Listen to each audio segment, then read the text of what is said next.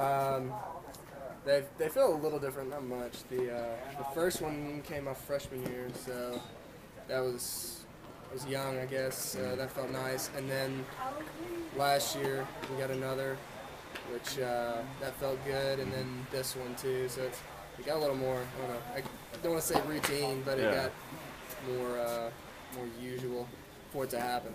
The freshman one was with your oldest brother. Then last year and this year is with Cade. So I guess they all have their differences. Right. But I mean, how hard is it, or does it become hard at this point to appreciate this after all the championships you won? A little bit, but obviously the team would help this week, which we hadn't had one since '09. So to get a team championship too was really nice, and to win it as easily as we did. I was going to ask about that too. Yeah, the 6-0-6-0.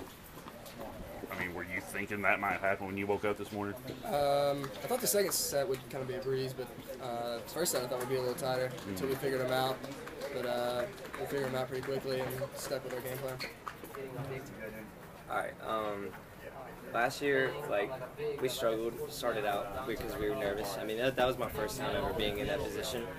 And but I mean, this year we came out playing strong, and we stayed steady throughout the entire time, and we finished out real well. I mean, it was just me and George have really good chemistry on the court, and it's just, I mean, we haven't been beaten in like 2 years, and it's just, I don't know. It's unreal how well we play together. I mean, I play with other partners and stuff, but it's me and George play the best tennis by far.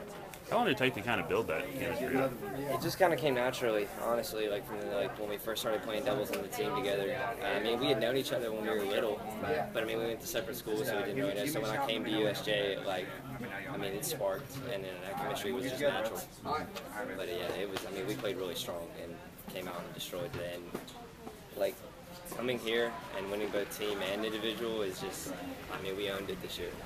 We took over the division. Mm-hmm. So.